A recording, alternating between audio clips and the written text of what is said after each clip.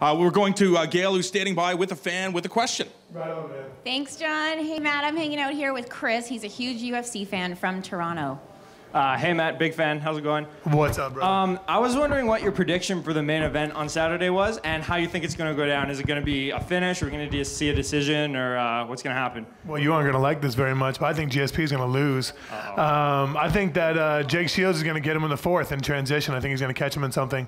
And the only reason why I say that is because I think that GSP is a phenomenal fighter, and he's been a great fighter for a long time. But his style has kind of gotten stagnant almost. You know, he's gone from being a pretty aggressive, even a finisher, to being playing a little bit more safe, a little bit more careful, and now he's just kind of like minorly evolving, like using his jab a little bit more. So I think that Jake Shields is hungry, and he hasn't lost in 7 years, and I think he has phenomenal jiu-jitsu. And so I think it's going to be a different look than GSP's gotten, and I think we'll see some frustration on GSP's part, and I think he's going to get caught in the fourth in something.